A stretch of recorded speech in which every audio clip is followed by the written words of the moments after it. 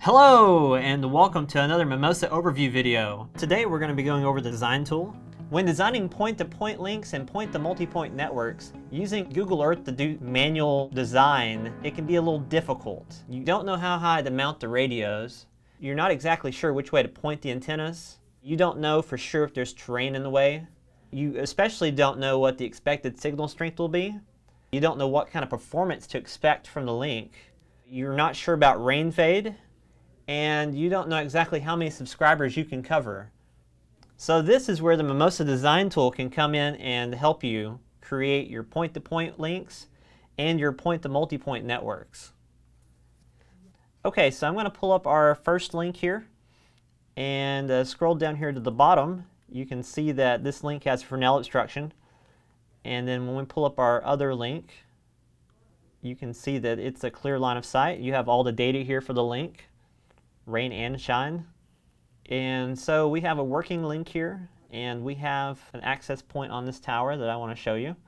So we're trying to cover this subdivision right here, and being up on the first tower would cover it just as well, but the second tower that has line of sight back to our first tower is perfect because it covers all of this area.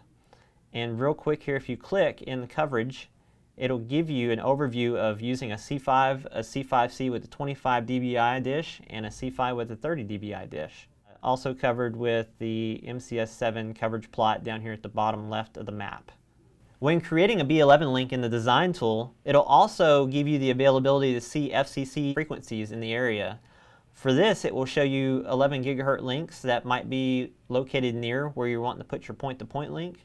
This will give you a better idea if B11 is the right fit for you.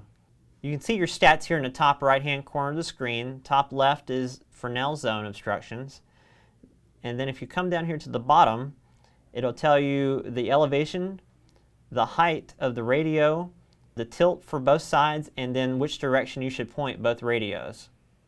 So the Mimosa design tool is an effective way to plan your point-to-point links and your point-to-multipoint networks. Keep in mind that the design tool does not take into account buildings or any type of foliage that might be in the way of your link.